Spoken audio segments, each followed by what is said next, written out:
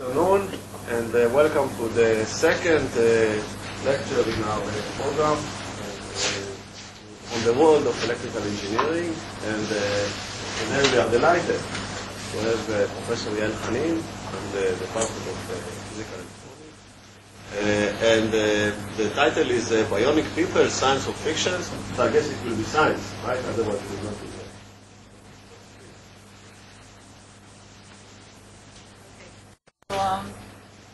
I hope you can hear me. Usually people complain that I speak too softly. But, okay, so I guess most of you, the older bunch, remember Steve Austin. But I don't know if the $6 million man, I don't know if that sounds, I know it doesn't sound familiar. But, okay, so let's start with this. So I'll begin first with some examples that are not directly related to what we're doing, but just to give you a flavor of what is being done today in this field. So today in this era of digital image processing, you may think that this is not real. Okay, you may think that it's just some Photoshop or some manipulation of the image, but this is actually Amy Mullins. These are her legs. She has, as you can see, 12 pairs of legs. She was born with a pretty severe defect in her feet, and at a very early age, something like a year old, they had to amputee to remove her legs just and still, you see that she doesn't have her own legs, which you may think is a completely devastating. She actually has a very interesting lifestyle. She's a model, as you can see. She looks pretty good. She's a public speaker, and she's an athlete, among many other things. You can actually see a TED Talk. Actually, she has two of them. She's a very impressive person. And the point is that these prostheses that she has, these legs, are very fancy. It's a very fancy technology. Now, there are other conditions, like in this case, it's another Amy, just by coincidence. And this is even what may appear but this is definitely a more tragic situation. Amy was a student, just like you, but unlike you, instead of spending her time studying in Israel, she was partying in some, I think the story goes that it was after some heavy drinking or something. In any rate, she fell, she had some exposure to a very violent bacteria, and at the end she lost both her legs and her hands. Okay, so this is pretty tough. And so here it's not about maintaining your mobility. This is really maintaining your capacity to survive. And what you see there are, again, very fancy prosthetic hands, but she also have fancy prosthetic legs. And as you can imagine, this requires some serious engineering. Now, how does it work, or how generally does it work? And just to give you a little bit of a flavor, and I'll discuss several things in the 45 minutes that we have, and I won't go into any specific detail, but just to give you a flavor of the complexity of this field and where it's heading. So this is just your eyeball, or this is not your eyeball, but this is an eyeball, and you can see that a typical eyeball should have 6 operational muscles in order to move it. So most of the time when you move your gaze, you're actually shifting your eyeball rather than moving your head. But what you may not realize that you do it a lot. Your eyes are having this very rapid movement. Next time you stare into somebody's eyes, you can do it now maybe, but you'll notice that there's this very fast, it's called saccadic movement. So the eyes are constantly moving and scanning. So you can imagine that if these muscles don't work properly, this means that your image processing gets damaged really quickly. But in any rate, these muscles have their control clearly from the brain. Okay? Why does it need to be controlled from the brain? Because you need this feedback. You need to know how fast you want to scan things. So it's clear that any muscle has to come, must have some command from the central processing unit, the brain. But this is just one example that I just wanted to show you. So all of these muscles receive very complex feedback. The feedback is whether you're dealing with like a scenery like as this, that there's nothing around and I can just walk. So I don't need to focus too much. I can look at you and I know that I can move freely. Rather than the situation where I know that there are a lot of bad things on the ground and I have to watch out and I have to check the scenery. So we need to control the muscles, but we also need to control them in a very sophisticated way. But in any rate, the way it's being done is through electrical signals that come from the brain, through nerve cells that deliver signals to the muscles. Now, if you want to control a muscle, you can control it originally in the normal way through the brain, but you can do it in an artificial way, right? You can actually approach the muscle somehow, say with electrodes, or you can sense the electrical activity around the muscle, or the nerve cells that deliver the message to the muscle, and you can try to use that in order to control the muscle. So imagine a situation where you don't have the whatever the muscle is gone, but the part of the muscle or part of the system that comes from the brain is still here, okay? And therefore, if you can record the signals that are approaching and coming from the command center, you can use this information in order to control a prosthesis. And this is the reason why these prostheses are very, very complicated. They're very smart in the sense that they can receive incoming signals, but in the case of the legs, for instance, they can also receive signals from the ground, so they can compensate for pressure.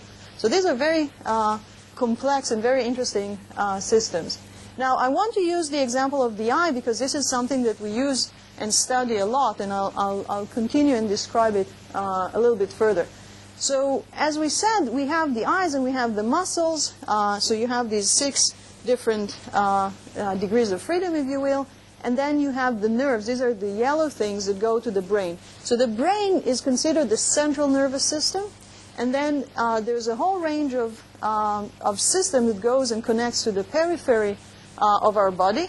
Okay? Even though the eye is really an extension of the brain, but the muscles that control the brain, this is the peripheral system. And of course, we have all these sensing elements all over our body that connect to the brain. Okay, so now why is it so important to understand the brain? Because the brain controls everything and connects everything. And the other thing is that I want to demonstrate to you how important the brain is in this example. So this is another story. You're probably not going to hear. I was very rapid. The details are not so important, but you see the same person. I'll make it a little bit lower.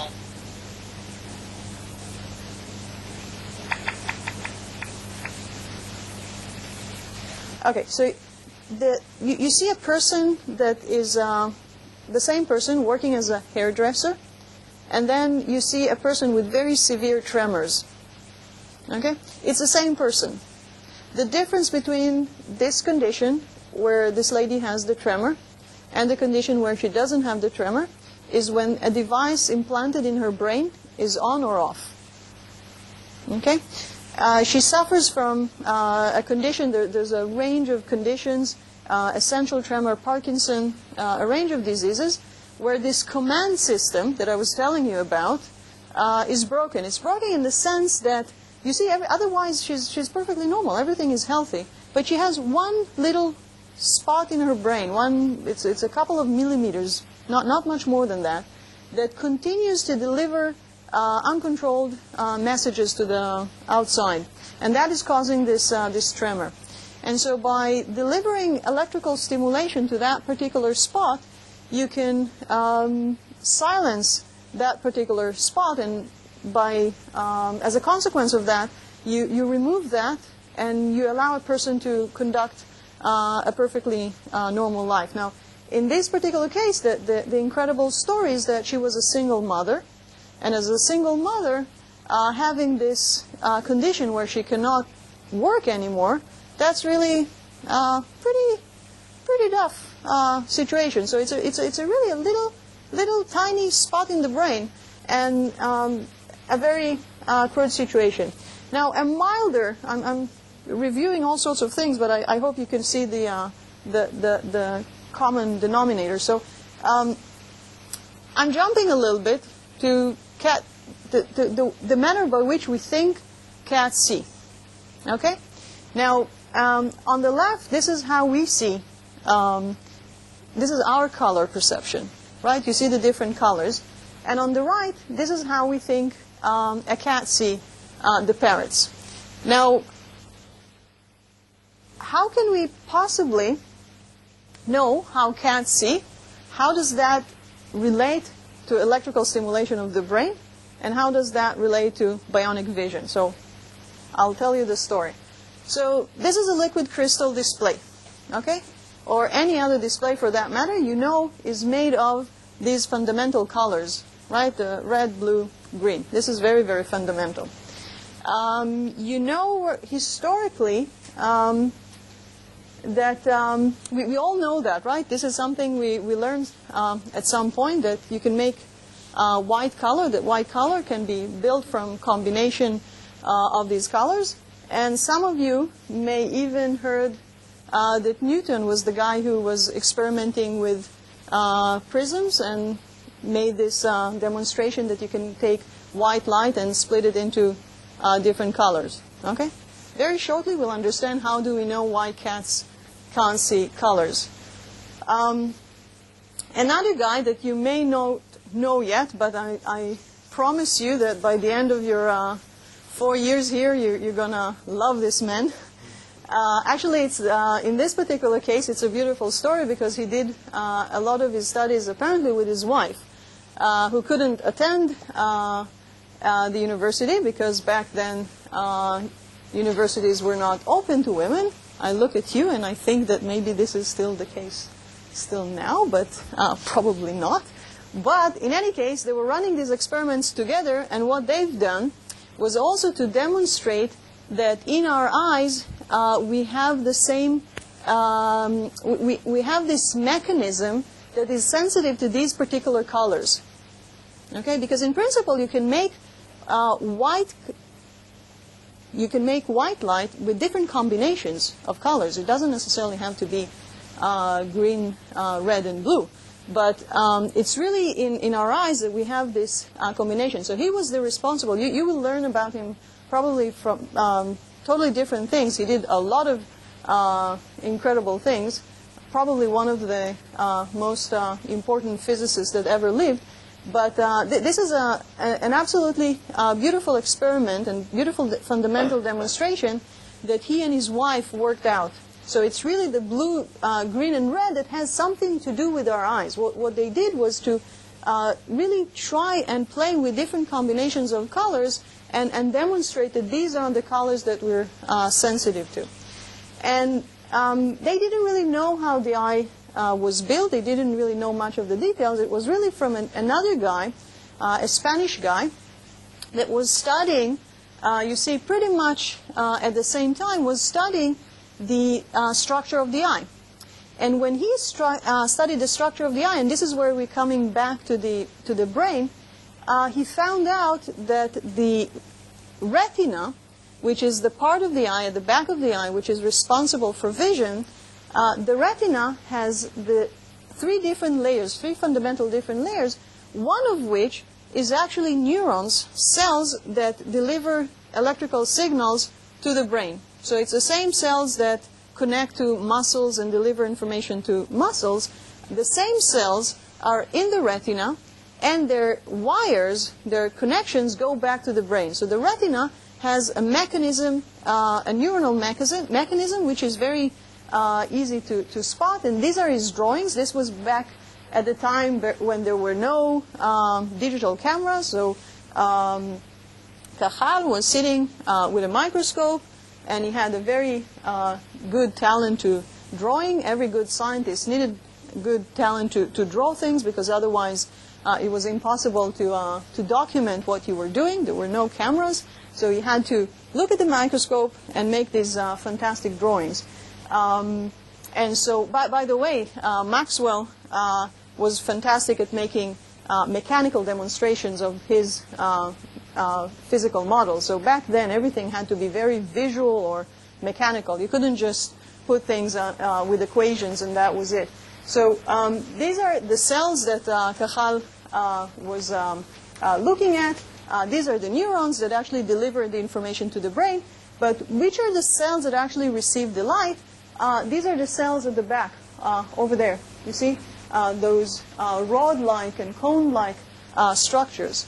And it turns out, and this was a very long debate of many scientists looking at different hypotheses, but the general understanding is that we have three different sensors there. We have a blue sensitive sensor, a green, and a red one. And this is where what Maxwell and his wife are recording in their experiments. Okay, now we have to get back, hopefully, to the cats.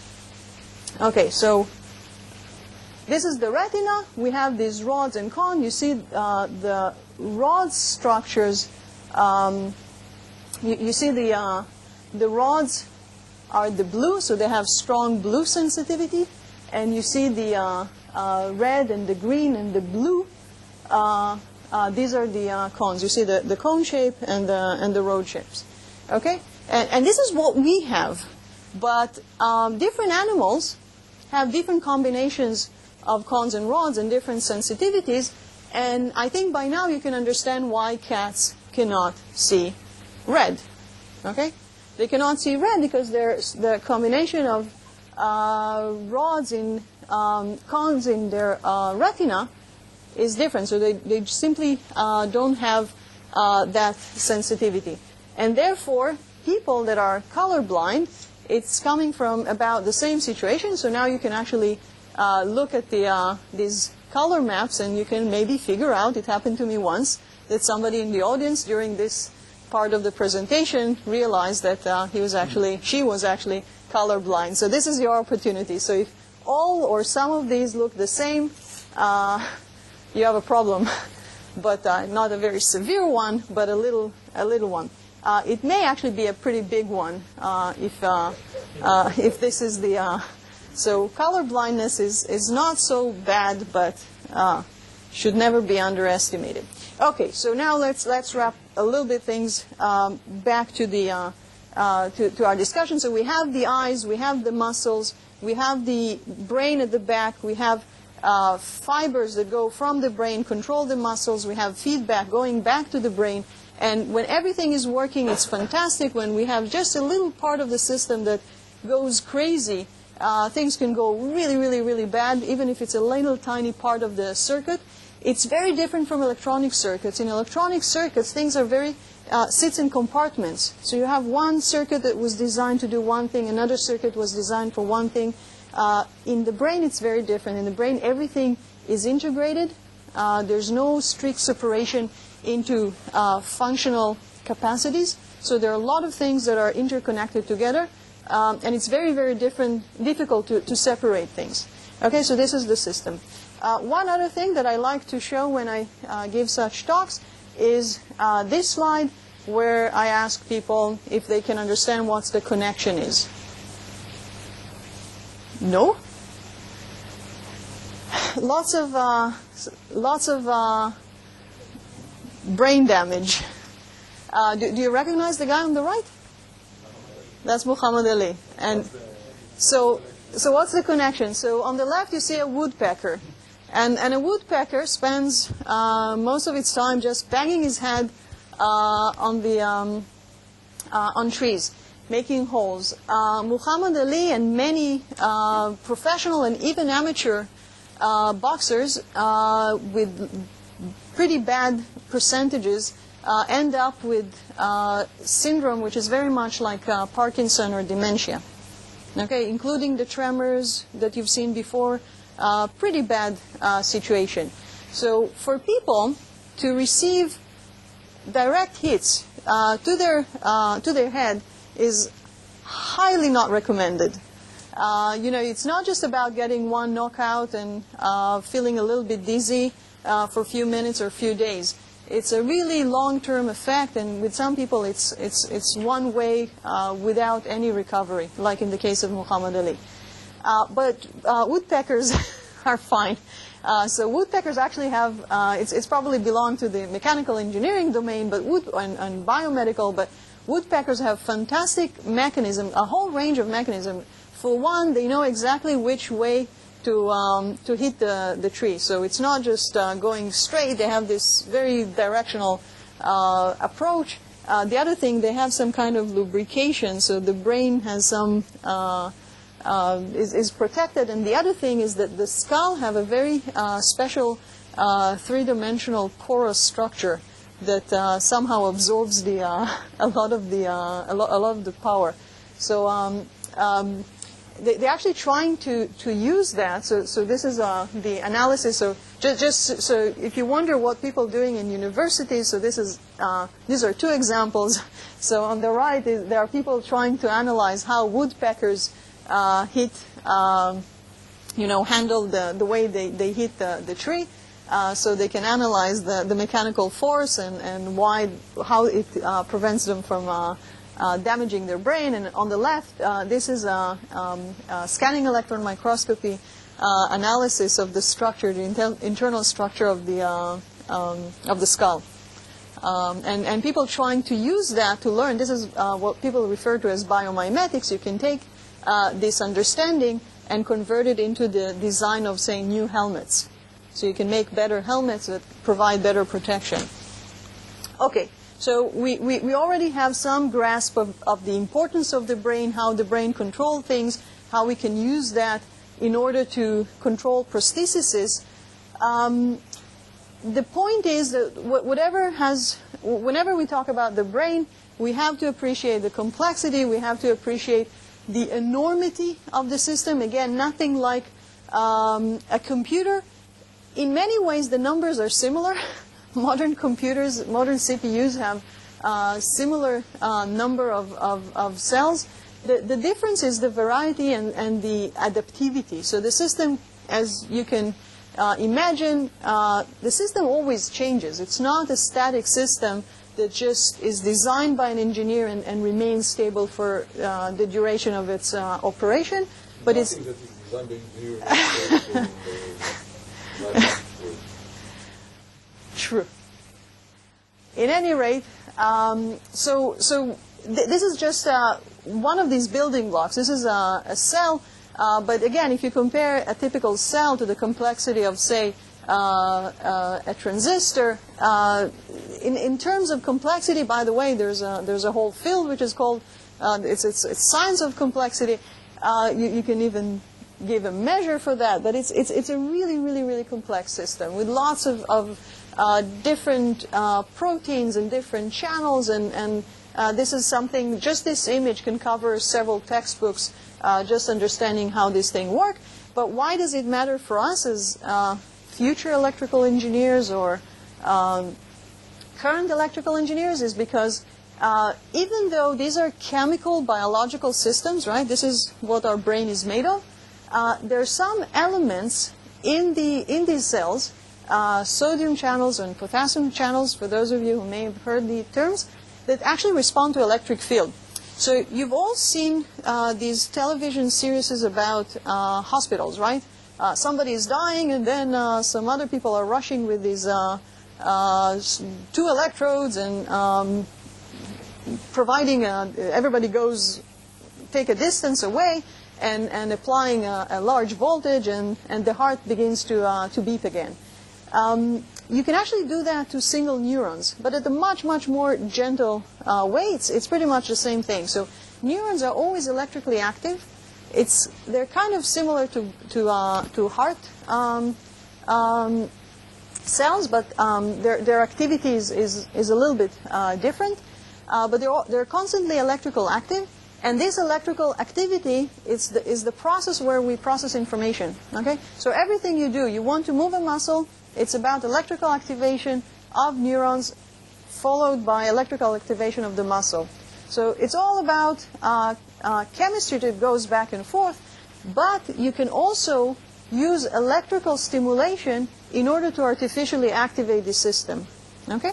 So this is just the beginning of the link with electrical engineering. So when you see an image like that, what you see on the left, like there's signals, it's real. I mean, you can record electrical activity of the brain.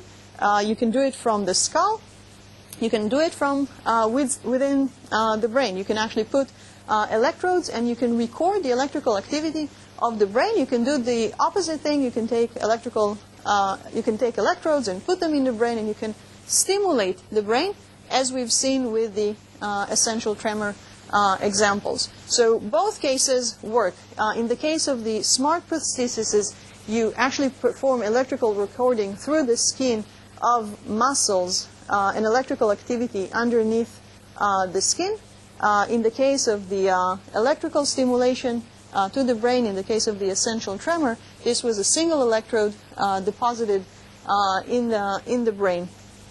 Okay, so these are more details, and let me go in the last part of the talk to focus back at the retina and the eye. Okay, so you remember we talked about the rods and cones that we have at the back of the eye, and providing visual information that then is being transferred to the brain. So schematically, this is a cross-section of the eye. You can recognize the cornea. The cornea is the transparent thing that you see at the front. The white stuff, this is the sclera. I don't know if there are Hebrew-speaking people here. So why should I continue speaking in English, or? Yeah. Oh, okay. But there are some. Okay,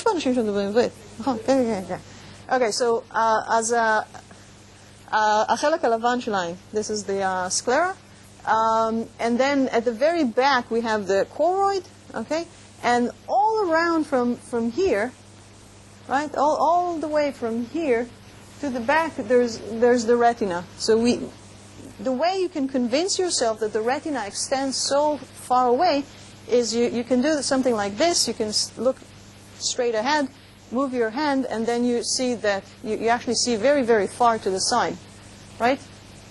So it's really very wide vision. And again, different animals have different capacities. So Udi may be, well, Udi is falling apart, so he's not a good.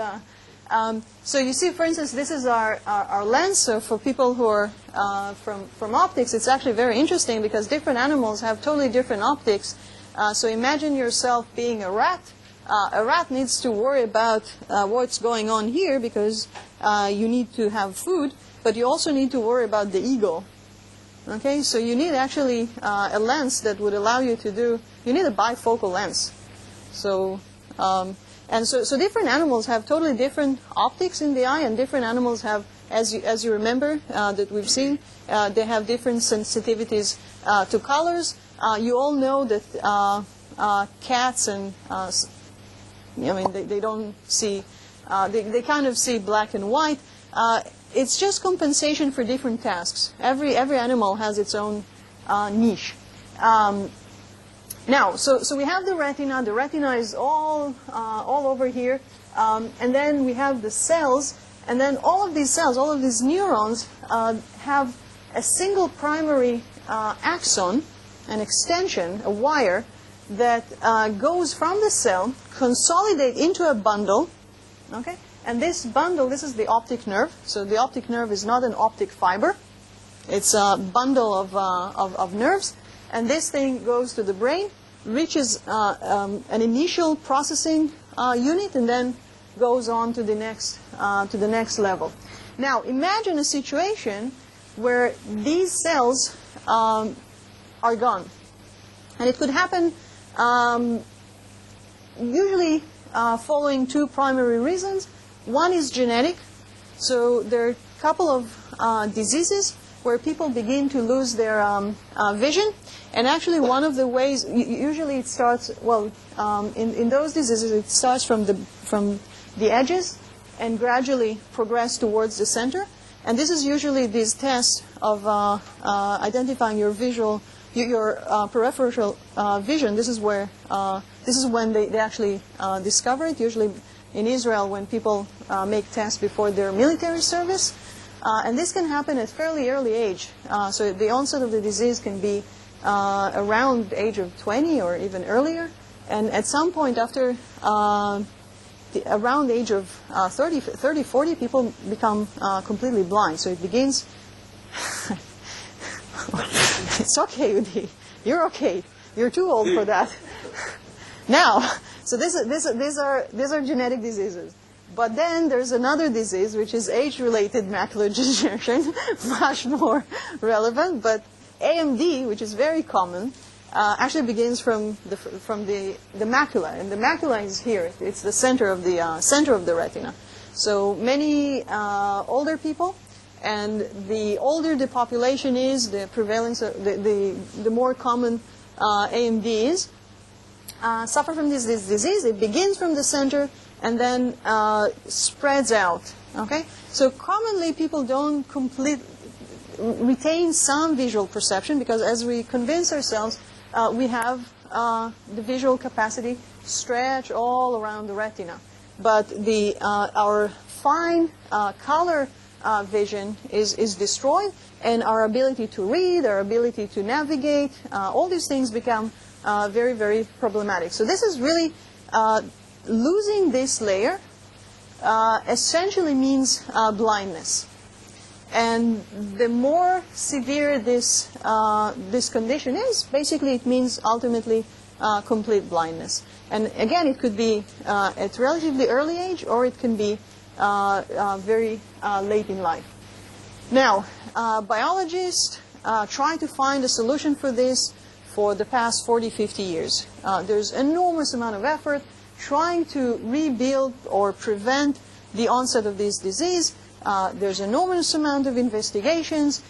People understand a lot about these diseases, but there's no solution. And therefore, about 20 years ago, a little bit longer than that, but seriously 20 years ago, people started developing an approach where you can actually put electrodes inside the retina. Okay, so you can take an array of electrodes and place them either here or here and stimulate the retina. Okay, so you can take a camera, right? You can take a tiny camera that costs, I don't know, $5. You can put it outside. You can build, say, a transmitter, or you can send somehow the information to the electrodes, and you can put the electrodes here, and you restore vision. That's the simple idea. Okay, and this is where your role begins. Okay, this is when electrical engineers start working, and this is how it looks like. Okay, pretty awful in my mind, but no, this is amazing, because these are devices that are purely engineered, right? These are arrays of photodiodes. Okay, this device over there was developed by a German team, first at the university in Tübingen, and then later on in a company. And it's an array of photodiodes, pretty much the same structures that you have in your digital camera. And in addition, there are electrodes, just as we described before, that can deliver electrical pulses. So the visual information comes from these artificial photosensors, and you have the electrodes that deliver the stimulation, and this structure is then inserted into the eye, okay, implanted at the back of the retina. The retina is kind of peeled off, and the device is introduced underneath the retina, and the wiring and the external power is implanted somewhere around here under the skin. This is a different system where you take the electrodes and you put the electrodes here on top of the retina, and you have all the wiring and the processing, and you have the coil. This is a coil. You'll learn about it. Also Maxwell, I guess. So you have the coil, and the coil is placed here. It's replacing the lens, and you have a camera outside here, and then the camera is talking with this device. So this is hardcore electrical engineering. The difficulty, as you can imagine, How many cells do you have? 1 million. 1 million. In a healthy retina, you have about 1 million fibers going. Those cameras in the cinema. Oh, 20? Oh, you see here, it's 5 by 5, 25. In this one, it's 25. In this one, it's in principle 1,000, but in practice, they cluster them they bundle them together, so it's the same thing. Right. So now, the project on the left started in '95 in Germany. There's another project in the U.S. In both cases, they already have conducted clinical trials, and in both cases, they have approval, CE and FDA approval. The thing, though, and these are 2 patients from the 2 clinical trials. The crazy thing, though, is that, so these people basically can have some visual perception. So you can see in the demonstration on the left, they place a banana and they place an apple, and this guy who both suffer from RP, retinitis pigmentosa. This is the condition where the blindness begins from the edges and completely overtakes the visual perception. He can distinguish between the apple and the banana. You see in very sterile, very high contrast environment. These trials started about 10 years ago. Overall, there are about 100 people. There are several other teams that are making clinical trials. There's a large effort in Australia, University of Melbourne. There was a large effort in Korea. There were a few other projects. What is the challenge, and why these things are still so far from where you want them to be? The answer is probably this: is that the electrical engineering that you see here, all these devices, they were really designed for. I mean, if you would open up your cellular phone, you would see things that look pretty much like these, and they're made from the same material and made with the same technology. And it's probably not the best technology when you want to interface with the retina. So, what does it mean to interface with the retina? So I told you a little bit about it. I'll show you some more examples of how we actually do it. So, you can take, and then I'll say a little bit about what we're actually doing in terms of this technology. So imagine, so think again about the retina. Okay, so this is the retina. You can take a retina from, say, an eye of a mouse or an eye of a cheek. We often use cheeks, and they have very, very large eyes, and so we can remove the retina, and we can put the retina on an array of electrodes, and we can perform such very specific, very systematic studies to understand how the system is working. So this, on the left, you see a retina that was stained with special colors, so you can actually see the different cells, and you see the fibers. You see all these green bundles that converge into the optic disc, which then goes as the optic nerve. So you can take a retina and remove it and put it, and on the right you see it on an array of electrodes. Okay? And then you can start stimulating it and recording it, right? Because you remember I told you that you can stimulate it and you can also record the electrical activity, because at the end these are ions going back and forth. So what you see here is kind of a process data of experiments that we do in the lab, and you see the bright white square. This is the spot of the electrode where we give the electrical pulse. And you see all the other bright areas. These are the areas where we observe the electrical response. Okay, so it's a live tissue that we take from the eye, put it on electrode array.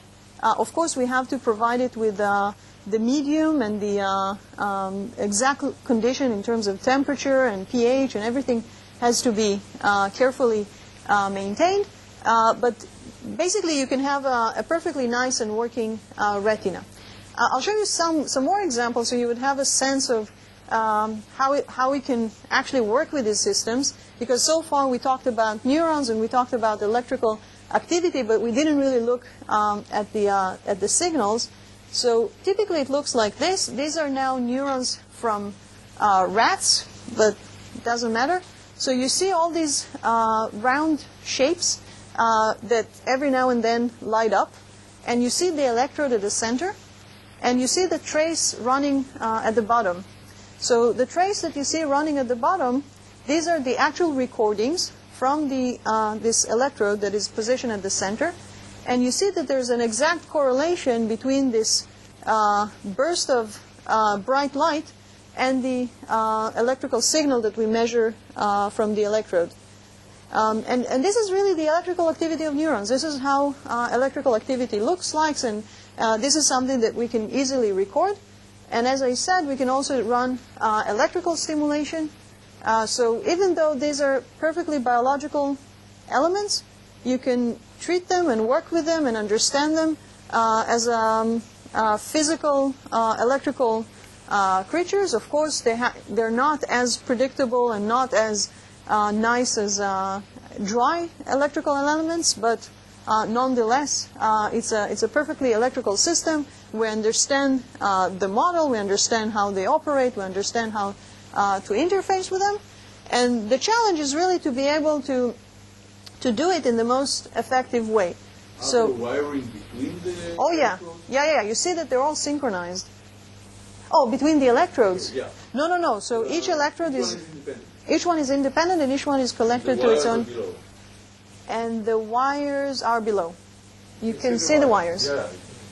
Yeah, each wire goes to an independent amplifier. So these are the wires going on. Okay. Oh, okay. The dean is helping me. Okay. Okay. Okay, so this is just to show you why this system is not as nice as typical electrical systems, because in electrical systems, usually, you expect everybody in the system to be the same.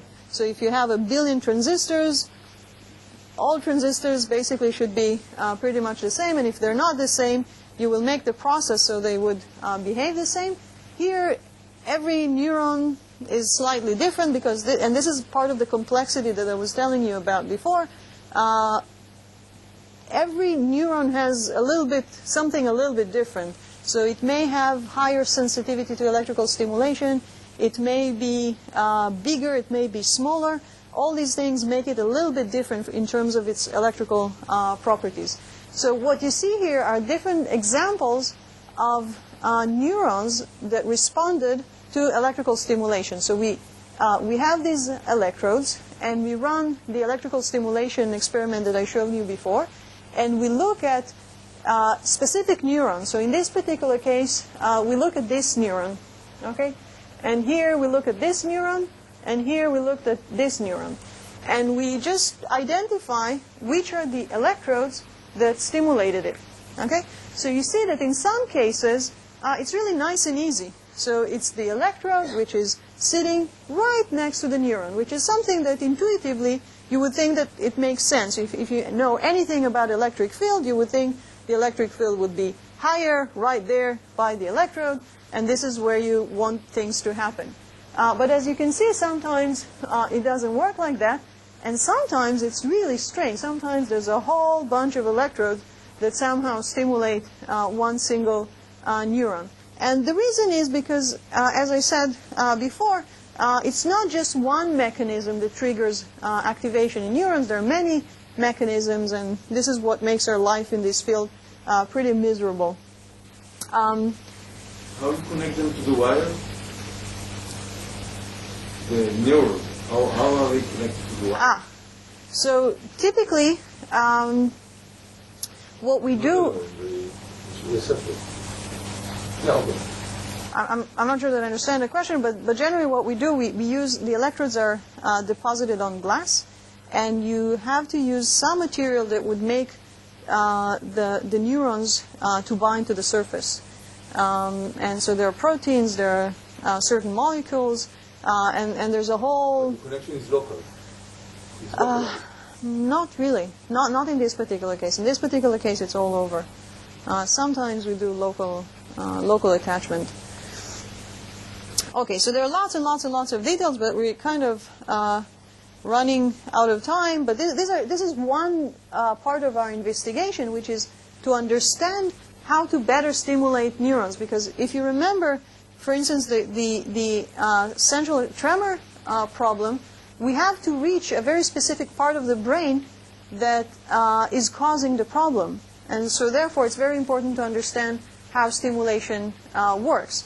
Or in the case of retina implant, we have to deliver a visual information, a very complex visual information, so we need high resolution. So this is a very fundamental issue that we study.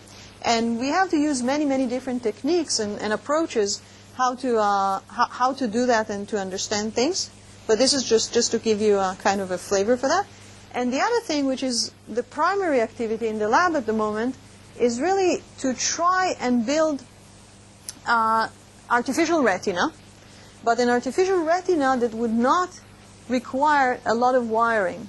So you remember that those devices that I showed you, these artificial, artificial retina devices the Bionic eye systems, had the electrodes, but they also had all this wiring coming out.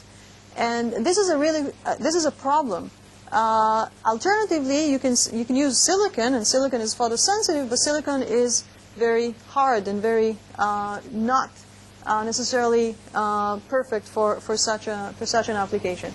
So we're trying to come up with a totally different approach how to do that. And what we do, we use new materials that were discovered. Actually, this particular material that you see here, this is nanotubes. It's kind of a merge between graphite and diamond, and this material was discovered in '91. Okay, it's a fairly new material, and it actually provides us with a lot of really exciting properties that makes this interfacing with the neurons much better. So we can actually make very efficient electrodes for stimulation.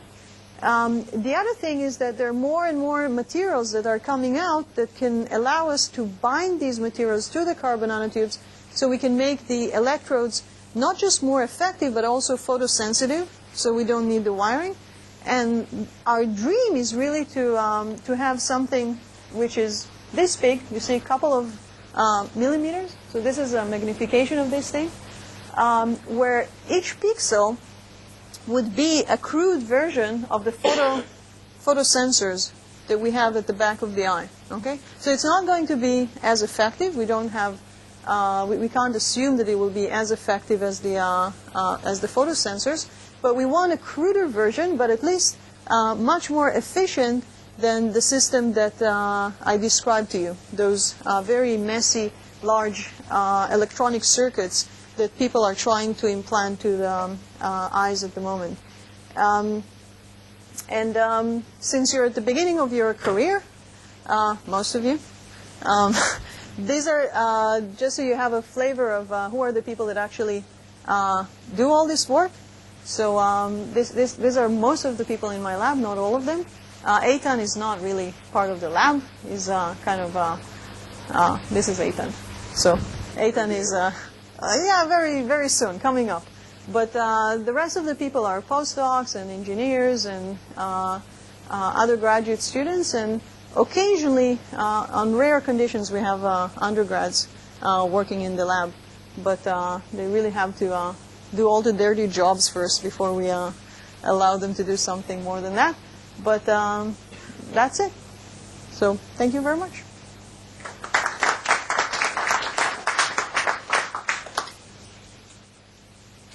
Are there any questions? You were talking earlier about entities, and before you started talking about vision and bionic. I wanted to ask, if you are able, someone who has no hand, giving him a bionic hand that can interact with the nerve cells in his hand and via his nerve system and starting in the brain, I guess. Why can't you, someone who has paralysis in one of his organs, I mean, the hand is there, and everything is there. There's a disconnection somewhere. It's the same technology. It's exactly the same technology. It's fundamentally it's completely possible. The challenge is really economical and putting the effort into these technologies. So at the moment, there's nothing fundamentally that you can't why you can't use this technology in order to help people after stroke and help people with various paralysis.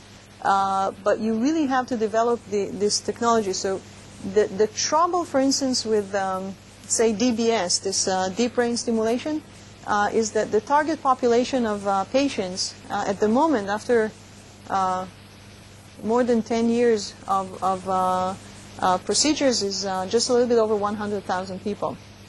Okay, if you compare that to, say, typical drugs, or it's a very small population. So that's one limitation. The other limitation are the costs involved and the complexity of investigating and developing this technology. So, for instance, if you want to develop a technology, an invasive technology, to treat a person after stroke, you have to develop an animal model for a stroke. Okay? And people have done that. You have then to convince yourself that you can treat those animals, and that the benefit would be significant enough that you can move to humans. In the last, I think that you can say that in the last several decades, the economy was not such that there were strong enough incentives to develop these technologies.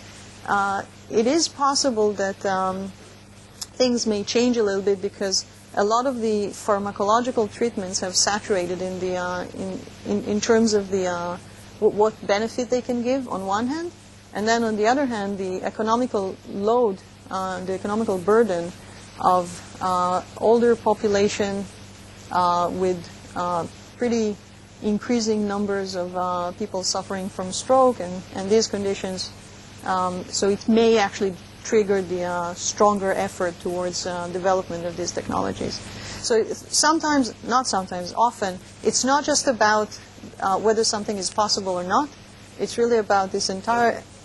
It's not just about funding. It's more than just funding for research. It's really about the investment and the development. It's really an entire ecosystem. So, for instance, the Bionic eye, the American system, the overall investment was way above $100 million for one company to develop it.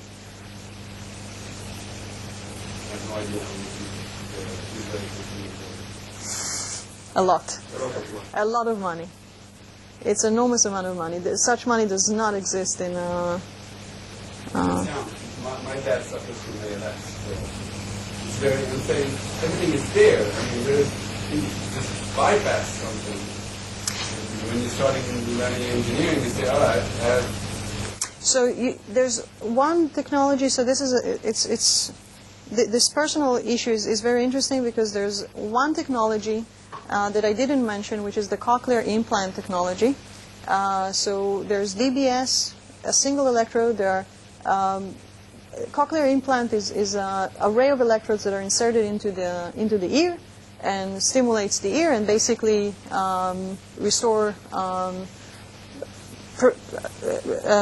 restore hearing. So people that lost their hearing or children that were born deaf basically can gain hearing.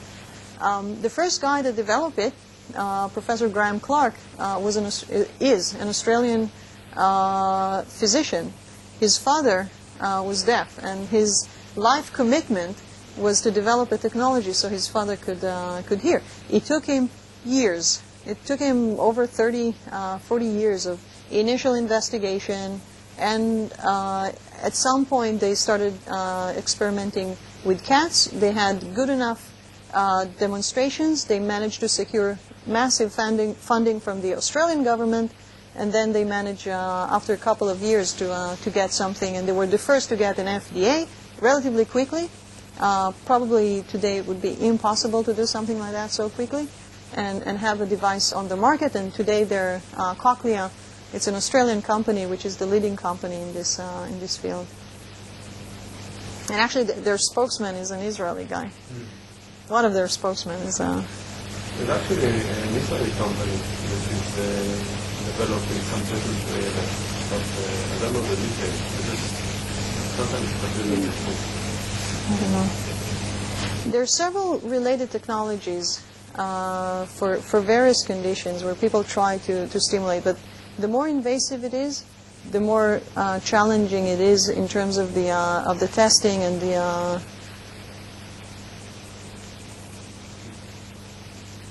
But I think in terms of the first things that I showed, those clever prostheses, this is where you see immense development over the last several years.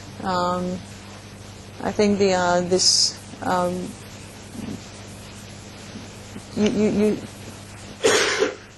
really a technology that really made a huge leap.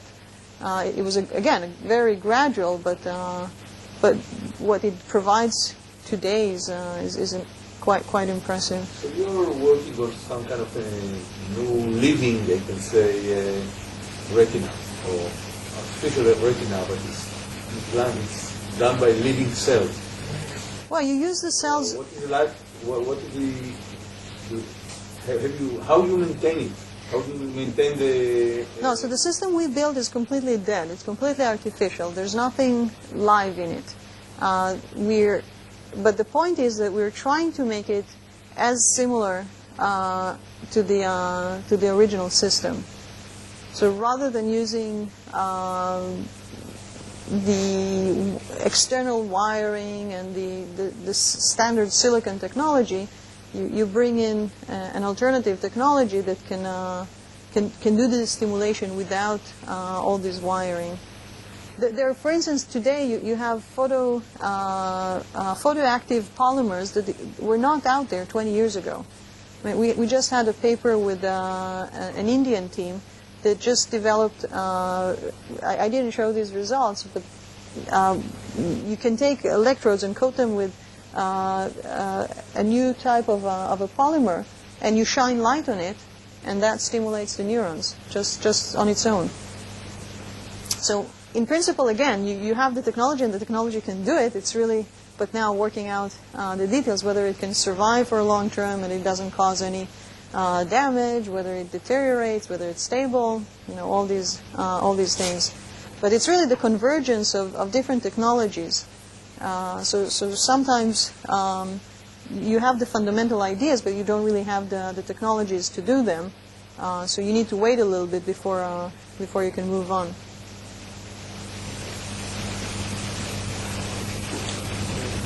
Okay. Don't be at this point. Okay. Most of what you were talking about was about internal implants. What does it feel on external doing So, it's really harder to position. So the devices I was talking about at the beginning are actually external. So there's some internal manipulation where you want to regenerate the growth of the nerve, so it would be easier to interface with it. But otherwise, everything is external. I mean, when you're internal, invasive technology is much more efficient. You get a lot better signal, but it's invasive. So there's nothing in life there's always